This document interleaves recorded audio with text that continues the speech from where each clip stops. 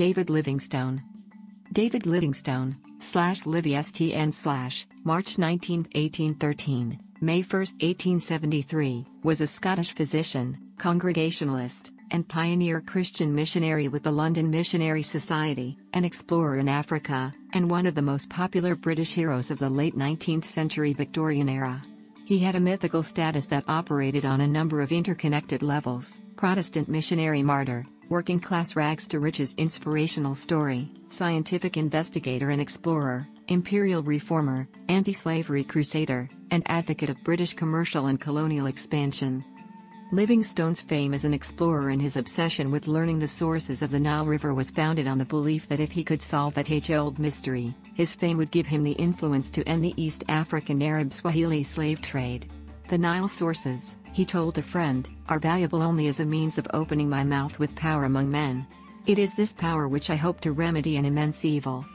289 His subsequent exploration of the Central African watershed was the culmination of the classic period of European geographical discovery and colonial penetration of Africa. At the same time, his missionary travels, disappearance, and eventual death in Africa, and subsequent glorification as a posthumous national hero in 1874, led to the founding of several major Central African Christian missionary initiatives carried forward in the era of the European scramble for Africa. His meeting with Henry Morton Stanley on November 10, 1871 gave rise to the popular quotation, "Dr. Livingstone, I presume?" Early life. Livingstone was born on March 19, 1813 in the mill town of Blantyre, Scotland, in a tenement building for the workers of a cotton factory on the banks of the River Clyde under the bridge crossing into Bothwell. He was the second of 7 children born to Neil Livingstone, 1788 to 1856, and his wife Agnes, née Hunter, 1782 to 1865. David was employed at the age of 10 in the cotton mill of Henry Monteith and Company. In Blantyre works. He and his brother John worked 12-hour days as piecers, tying broken cotton threads on the spinning machines. He was a student at the Charing Cross Hospital Medical School in 1838-40, with his courses covering medical practice, midwifery, and botany. Neil Livingstone was a Sunday school teacher and teetotaler who handed out Christian tracts on his travels as a door-to-door tea salesman. He extensively read books on theology, travel, and missionary enterprises. This rubbed off on the young David, who became an avid reader, but he also loved scouring the countryside for animal, plant, and geological specimens in local limestone quarries. Neil feared that science books were undermining Christianity and attempted to force his son to read nothing but theology, but David's deep interest in nature and science led him to investigate the relationship between religion and science. 6 In 1832, he read Philosophy of a Future State, written by Thomas Dick, and he found the rationale that he needed to reconcile faith and science and, apart from the Bible, this book was perhaps his greatest philosophical influence. Other significant influences in his early life were Thomas Burke, a Blantyre evangelist, and David Hogg, his Sunday school teacher. At age 19, David and his father left the Church of Scotland for a local Congregational church, influenced by preachers like Ralph Wardlaw, who denied predestinarian limitations on salvation. Influenced by revivalistic teachings in the United States, Livingstone entirely accepted the proposition put by Charles Finney, professor of theology at Oberlin College, Ohio, that the Holy Spirit is open to all who ask it. For Livingstone, this meant a release from the fear of eternal damnation. 13 Livingstone's reading of missionary Carl Gutzlaff's appeal to the churches of Britain and America on behalf of China enabled him to persuade his father that medical study could advance religious ends. Livingstone's experiences in H. Monteith's Blantyre cotton mill were also important from ages 10 to 26, first as a piecer and later as a spinner. This monotonous work was necessary to support his impoverished family, but it taught him persistence, endurance, and a natural empathy with all who labor, as expressed by lines that he used to hum from the egalitarian Robbie Burns song, "When man to man, the world or shall brothers be for that." Education. Livingstone attended Blantyre Village School along with a few other mill children with the endurance to do so despite their 14-hour workday, 6 a.m. to 8 p.m., but having a family with a strong, ongoing commitment to study also reinforced his education. After reading the appeal by Gutzlaff for medical missionaries for China in 1834, he began saving money and entered Anderson's College, Glasgow in 1836, now University of Strathclyde, founded to bring science and technology to ordinary folk, and attended Greek and theology lectures at the University of Glasgow. To enter medical school, he required some knowledge of Latin. A local Roman Catholic named Daniel Gallagher helped him learn Latin to the required level. Later in life, Gallagher became a priest and founded the third oldest Catholic church in Glasgow, St. Simon's, Partick, originally named St. Peter's. A painting of both Gallagher and Livingstone by Roy Petrie hangs in that church's coffee room. In addition, he attended divinity lectures by Wardlaw, a leader at this time of vigorous anti-slavery campaigning in the city. Shortly after, he applied to join the London Missionary Society, LMS, and was accepted subject to missionary training. He continued his medical studies in London while training there and in Unger, Essex, where he and other students were taught Greek, Latin, Hebrew and theology by the Reverend Richard Cecil as part of their training to become ministers within the Congregational Union serving under the LMS. 1923. Despite his impressive personality, he was a plain preacher described by Cecil as worthy but remote from brilliant. 19 And would have been rejected by the LMS had the director not given him a second chance to pass the course. He qualified as a licentiate of the Faculty, now Royal College, of Physicians and Surgeons of Glasgow on November 16, 1840, and was later made an honorary Fellow of the Faculty on January 5, 1857. Vision for Africa. Livingstone hoped to go to China as a missionary, but the First Opium War broke out in September 1839 and the LMS suggested the West Indies instead. In 1840, while continuing his medical studies in London, Livingstone met LMS missionary Robert Moffat, on leave from Kiriman, a missionary outpost in South Africa, north of the Orange River. He was excited by Moffat's vision of expanding missionary work northwards, and he was also influenced by abolitionist T.F. Buxton's arguments that the African slave trade might be destroyed through the influence of legitimate trade and the spread of Christianity. Livingstone, therefore, focused his ambitions on southern Africa. Livingstone was deeply influenced by Moffat's judgment that he was the right person to go to the vast plains to the north of Bechuanaland, where he has glimpsed the smoke of 1,000 villages, where no missionary had ever been. During this time, he visited Mbatsa, Botswana, near Zeerust, Northwest Province, South Africa, an area where there were many lions terrorizing the villagers. They stated, "The lion, the lord of the night, kills our cattle and sheep even in the daytime." Livingstone felt that, if he could kill just one lion, the others would take it as a warning and leave the villages and their livestock alone. Therefore, he led the villagers on a lion hunt. Seeing a large lion, he fired his gun, but the animal was not sufficiently injured to prevent it from attacking him while reloading, seriously wounding his left arm.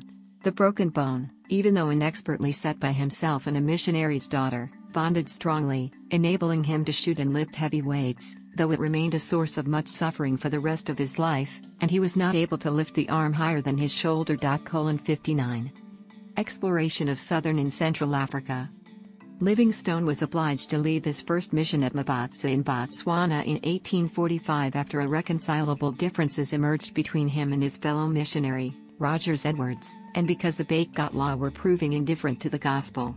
He abandoned Chanuan, his next mission, in 1847 because of drought in the proximity of the Boers and his desire to move on to the regions beyond. 65, 73-4 At Kalabang Mission. Livingstone converted Chief Cecil in 1849 after 2 years of patient persuasion, but only a few months later Cecil lapsed.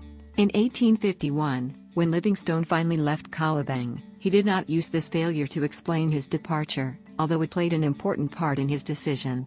Just as important had been the 3 journeys far to the north of Kalabang which he had undertaken between 1849 and 1851 and which had left him convinced that the best long-term chance for successful evangelizing was to explore Africa in advance of European commercial interest and other missionaries by mapping and navigating its rivers which might then become highways into the interior. 82, 93, 103-105, 108. Livingstone departed from the village of Linyanti, located roughly in the center of the continent on the Zambezi River. Livingstone had reached this point coming from the south, in Cape Town. It was the northern frontier missionary post. Livingstone set out from Linyanti to the northwest, up the Zambezi, believing this would map the best highway into Africa. He had the help of 27 African guides and warriors loaned by Sclatu, chief of the Kololo in Linyanti. They reached the Portuguese city of Luanda, on the Atlantic after profound difficulties and the near death of Livingstone from fever. Livingstone realized the route would be too difficult for future traders, so he retraced the journey back to Linyandi.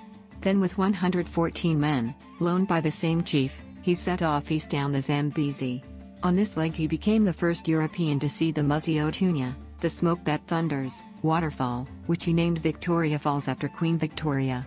Eventually he successfully reached Galimane on the Indian Ocean, having mapped most of the course of the Zambezi River, 147–8. In this way Livingstone became the first European to cross South-Central Africa, which had never been crossed by Europeans at that latitude before.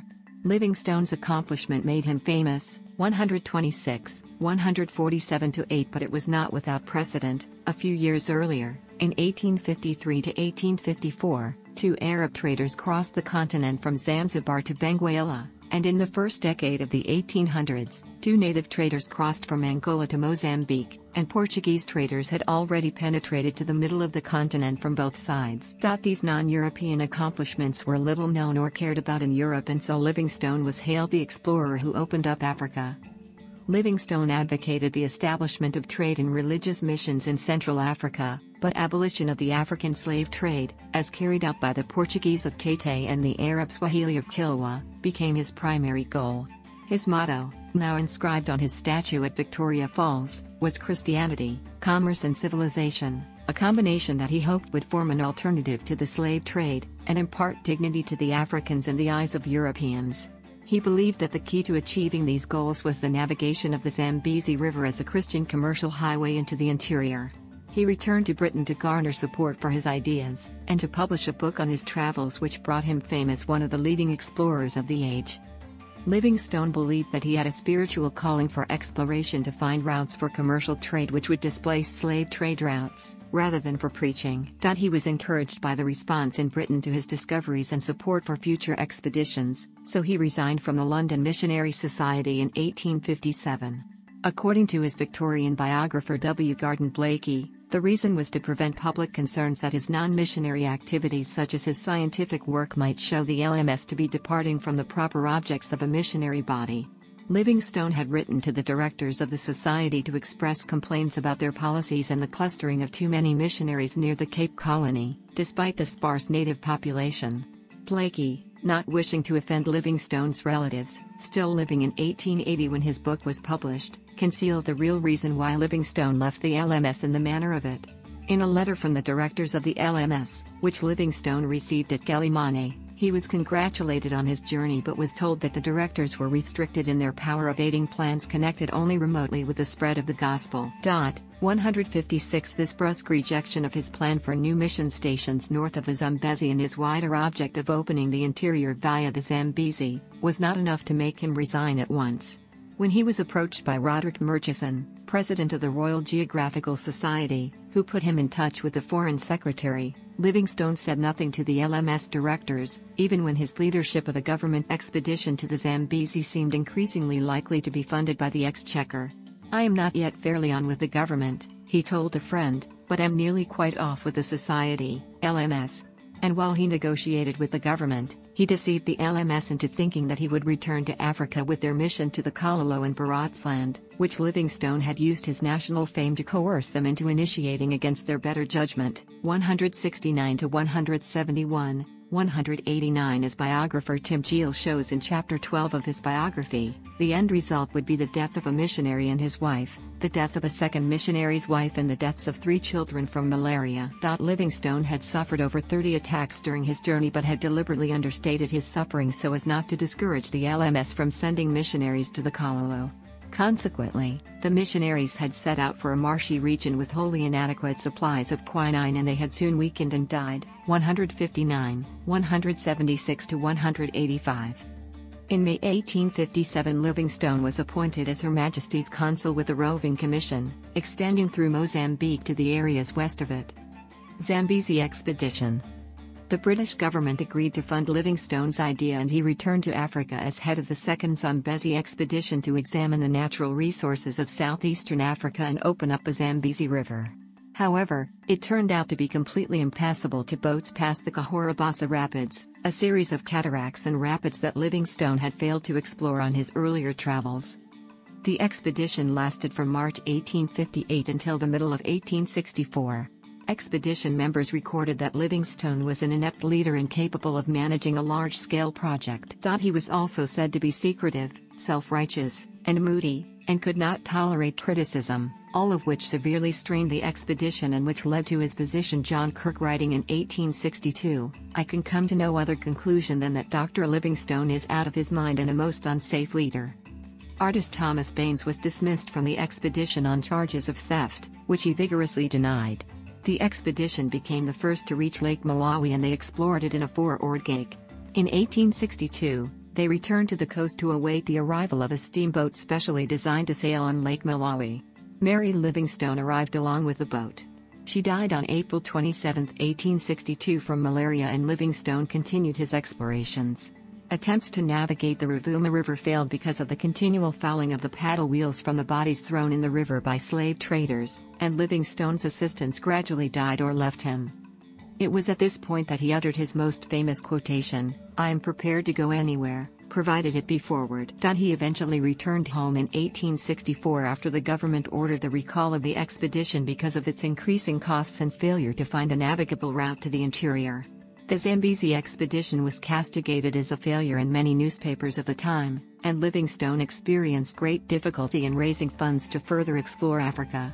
Nevertheless, John Kirk, Charles Miller, and Richard Thornton, the scientists appointed to work under Livingstone, did contribute large collections of botanical, ecological, geological, and ethnographic material to scientific institutions in the United Kingdom. Nile River. In January 1866, Livingstone returned to Africa, this time to Zanzibar, and from there he set out to seek the source of the Nile. Richard Francis Burton, John Hanning Speke, and Samuel Baker had identified either Lake Albert or Lake Victoria as the source, which was partially correct, as the Nile bubbles from the ground high in the mountains of Burundi halfway between Lake Tanganyika and Lake Victoria, 384, but there was still serious debate on the matter. Livingstone believed that the source was farther south and assembled a team to find it consisting of freed slaves, Comoros Islanders, 12 sepoys, and 2 servants from his previous expedition, Chuma and Susie. Livingstone set out from the mouth of the Rovuma River, but his assistants gradually began deserting him. The Comoros Islanders had returned to Zanzibar and, falsely, informed authorities that Livingstone had died. He reached Lake Malawi on 6 August, by which time most of his supplies had been stolen, including all his medicines. Livingstone then traveled through swamps in the direction of Lake Tanganyika, with his health declining. He sent a message to Zanzibar requesting that supplies be sent to Ujiji, and he then headed west, forced by ill health to travel with slave traders.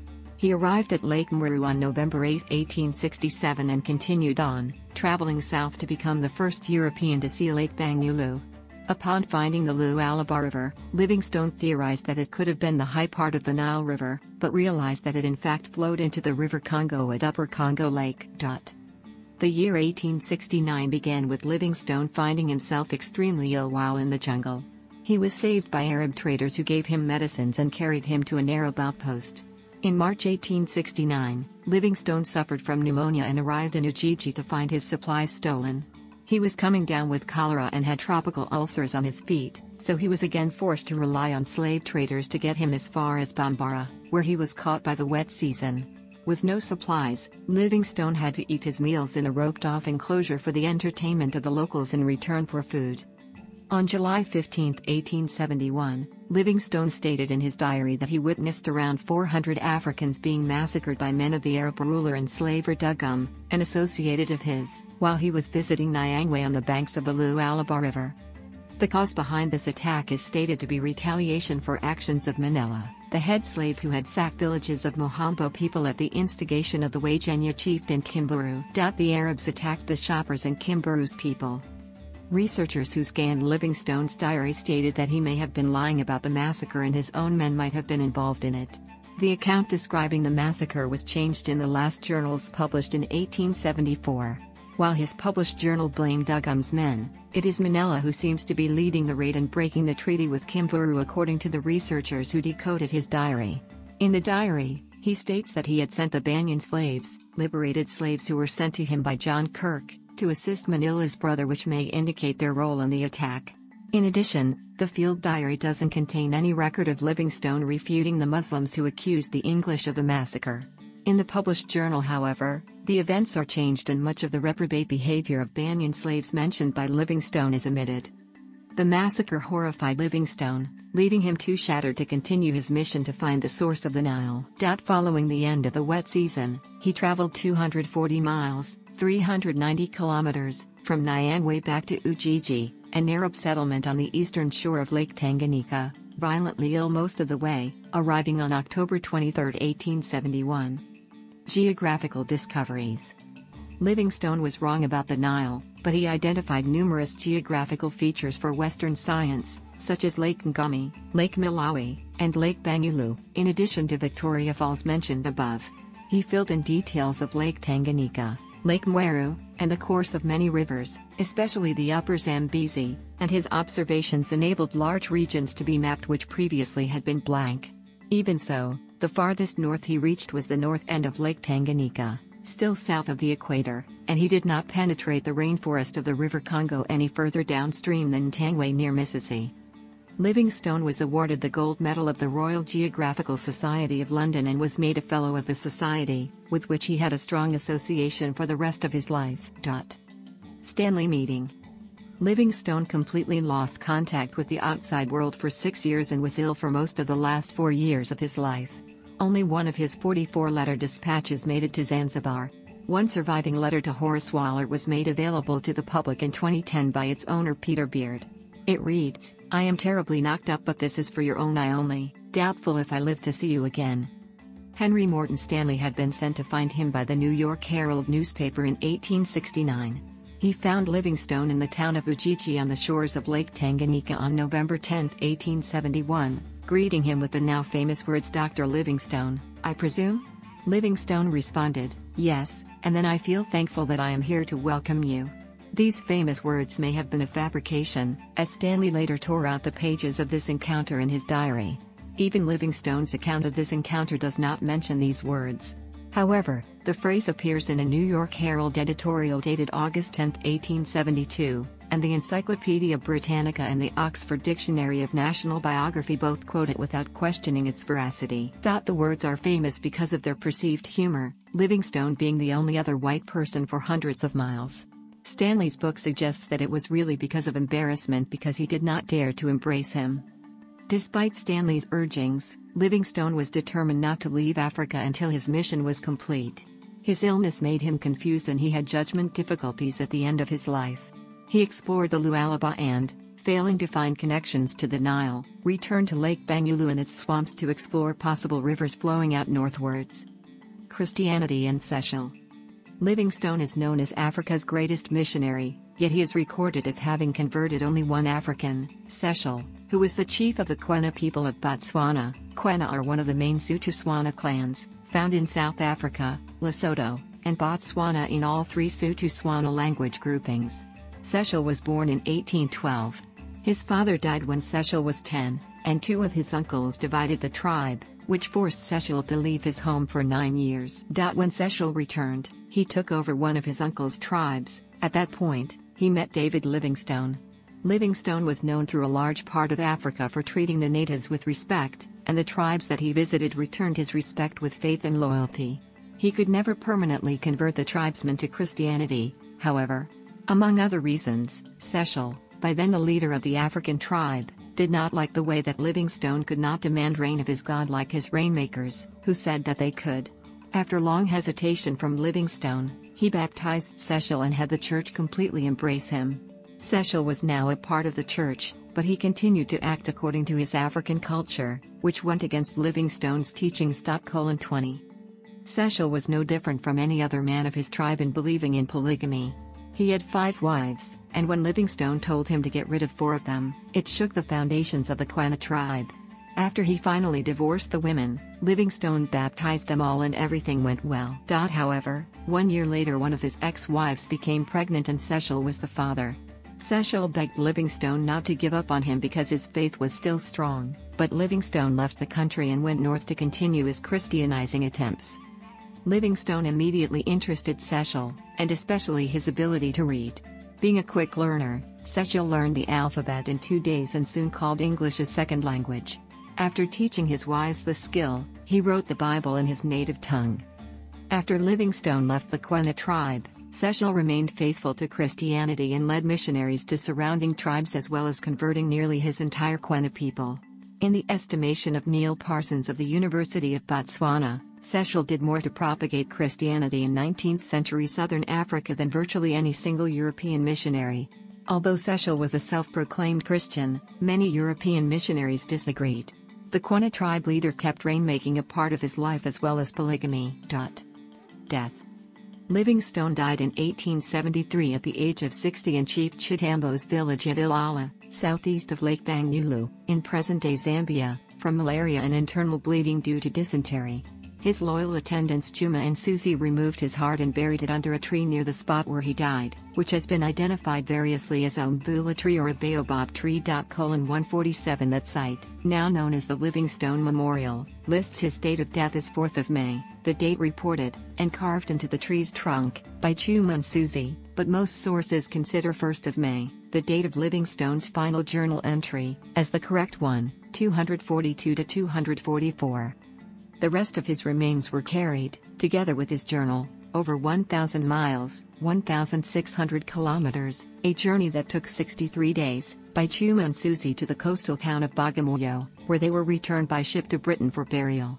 In London, his body lay in repose at No. 1 Savile Row, then the headquarters of the Royal Geographical Society, prior to interment at Westminster Abbey. Livingstone and slavery. While talking about the slave trade in East Africa in his journals, Livingstone wrote about a group of slaves forced to march by Arab slave traders in the African Great Lakes region when he was traveling there in 1866. He also described Livingstone's letters, books, and journals did stir up public support for the abolition of slavery. However, he became dependent for assistance on the very slave traders whom he wished to put out of business. He was a poor leader of his peers, and he ended up on his last expedition as an individualist explorer with servants and porters but no expert support around him. At the same time, he did not use the brutal methods of maverick explorers such as standing to keep his retinue of porters in line and his supplies secure. For these reasons, he accepted help in hospitality from 1867 onwards from Mohammed Bogarib and Mohammed bin Saleh, also known as Bamari, traders who kept and traded in slaves, as he recounts in his journals. They, in turn, benefited from Livingstone's influence with local people, which facilitated Bamari's release from bondage to Mwadakazembe. Livingstone was furious to discover that some of the replacement porters sent at his request from Ujiji were slaves. Livingstone's figures on slaves have however been criticized as highly exaggerated. Legacy. By the late 1860s, Livingstone's reputation in Europe had suffered owing to the failure of the missions he set up, and of the Zambezi expedition, and his ideas about the source of the Nile were not supported. His expeditions were hardly models of order and organization. His reputation was rehabilitated by Stanley and his newspaper, and by the loyalty of Livingstone's servants whose long journey with his body inspired wonder. The publication of his last journal revealed stubborn determination in the face of suffering. In 1860, the university's mission to Central Africa was founded at his request. Many important missionaries, such as Leader Sterling and Miss Annie Allen, would later work for this group. This group and the medical missionaries it sponsored came to have major, positive impact on the people of Africa. Livingstone made geographical discoveries for European knowledge. He inspired abolitionists of the slave trade, explorers, and missionaries. He opened up Central Africa to missionaries who initiated the education and health care for Africans, and trade by the African Lakes Company. He was held in some esteem by many African chiefs and local people, and his name facilitated relations between them and the British. Partly as a result, within 50 years of his death, colonial rule was established in Africa, and white settlement was encouraged to extend further into the interior. However, what Livingstone envisaged for colonies was not what we now know as colonial rule, but rather settlements of dedicated Christian Europeans who would live among the people to help them work out ways of living that did not involve slavery. Livingstone was part of an evangelical and nonconformist movement in Britain which during the 19th century helped change the national mindset from the notion of a divine right to rule lesser races, to more modernly ethical ideas in foreign policy. The David Livingstone Center in Blantyre celebrates his life and is based in the house in which he was born, on the site of the mill in which he started his working life. His Christian faith is evident in his journal, in which one entry reads, "I place no value on anything I have or may possess, except in relation to the kingdom of Christ. If anything will advance the interests of the kingdom, it shall be given away or kept, only as by giving or keeping it I shall promote the glory of him to whom I owe all my hopes in time and eternity." In 2002, David Livingstone was named among the 100 greatest Britons following a UK-wide vote. Family life. While Livingstone had a great impact on British imperialism, he did so at a tremendous cost to his family. In his absences, his children grew up missing their father, and his wife Mary, daughter of Mary and Robert Moffat, whom he wed in 1845, endured very poor health, and died of malaria on April 27, 1862 trying to follow him in Africa. He had 6 children. Only Agnes, William Oswell and Anna Mary married and had children. His one regret in later life was that he did not spend enough time with his children. Archives. The archives of David Livingstone are maintained by the Archives of the University of Glasgow, GUAS. On November 11, 2011, Livingstone's 1871 field diary, as well as other original works, was published online for the first time by the David Livingstone Spectral Imaging Project. Papers relating to Livingstone's time as a London Missionary Society missionary, including hand-annotated maps of Southeast Africa, are held by the archives of the School of Oriental and African Studies. Digital archives unifying these and other sources are made publicly available by the Livingstone Online Project at the University of Nebraska-Lincoln. Places named in his honor and other memorials. Africa, New Zealand, Scotland, London, Canada, United States, Livingston Falls, Busch Gardens, Tampa Bay.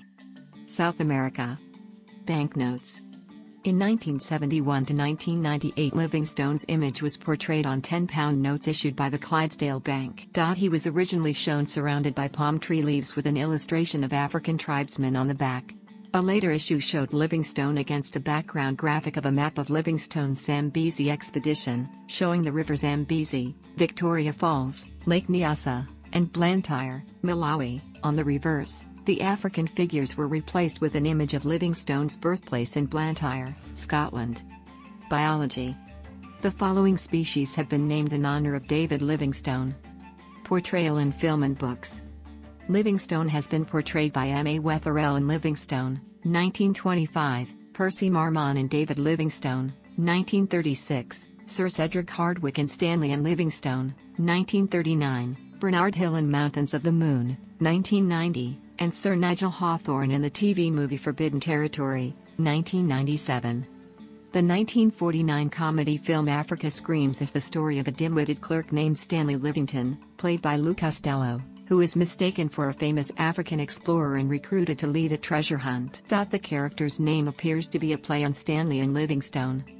Published in 2019, the novel of historical fiction Out of Darkness, Shining Light by Patina Gappa portrays the story of how Dr. Livingstone's body, papers, and maps traveled 1,500 miles across the continent of Africa, so his remains could be returned to England and his work preserved there.